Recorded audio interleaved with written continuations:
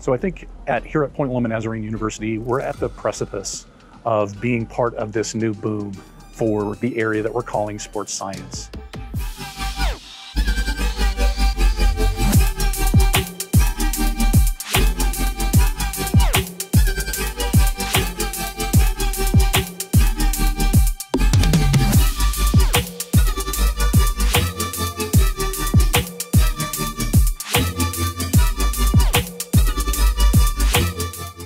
We're advancing our sport performance degree to include a pathway that will create opportunities both curricularly and professionally for those that are interested in sports science.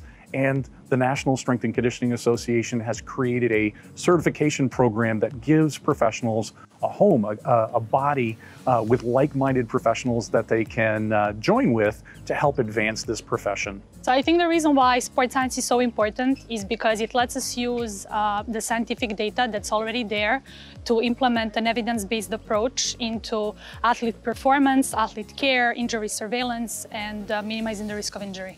One thing I really saw with the athlete monitoring program and how that played a role in athlete care and injury prevention was being able to see how the athletes progress throughout their seasons. These athletes were hitting certain numbers at the beginning, and we can see their strength progressing throughout their program and throughout the different monitoring sessions that they're doing to see how they're improving on their marks and seeing is their strength conditioning programs working for them. Throughout this sports science internship, we've really had the chance to get hands-on experience with different types of technologies such as force platforms, velocity-based training, timing gates. The focus is often on performance and how to get athletes to do their best physically, and the mental component is often neglected. With the help of athletic trainers at Point Loma, we've distributed questionnaires to student athletes, and it's been very impactful with a lot of the athletes that needed help. They've been able to get help, whether it's through talking to an athletic trainer or a mental health professional on issues that wouldn't have been detected otherwise.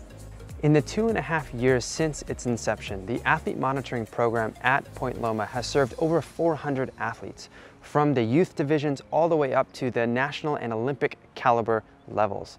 And so far, over 30 undergraduate and graduate level students have assisted in data collection, helped to analyze that data, dialogued with coaches and with athletes, and have published research using that data at both regional and national conferences. So I am an athlete on the track team here at Point Loma. Now to get to be helping out with the AMI, it's been really fun to actually learn about why. So it's been really cool to be able to take all this up here knowledge and then learn how I'm going to be able to hand that to a strength and conditioning coach or like a sport coach and get to apply that data more specifically. Having the information from an athlete monitoring program is hugely important and impactful to the decisions we make as coaches. Not only on the long-term scale, so we can see long-term athletic development of our athletes over the 4 years that they're with us at college, but also on the day-to-day scale of seeing their individual readiness levels. So as the strength and conditioning coach here, I've been able to partner with our sports science team and utilize velocity-based training with some of our athletes. Through velocity-based training, we have been able to better prepare our athletes through the estimation of 1-rep maxes, through submaximal load testing, as well as individual prescription of velocity and intensity and volume. Being part of the strength and conditioning staff as an intern and also part of the sports science team at Point Loma has definitely given me the tools to be able to go forward in the world of sports science and strength and conditioning. A lot of the opportunities and technology that we use here are things that other people don't get a chance to use.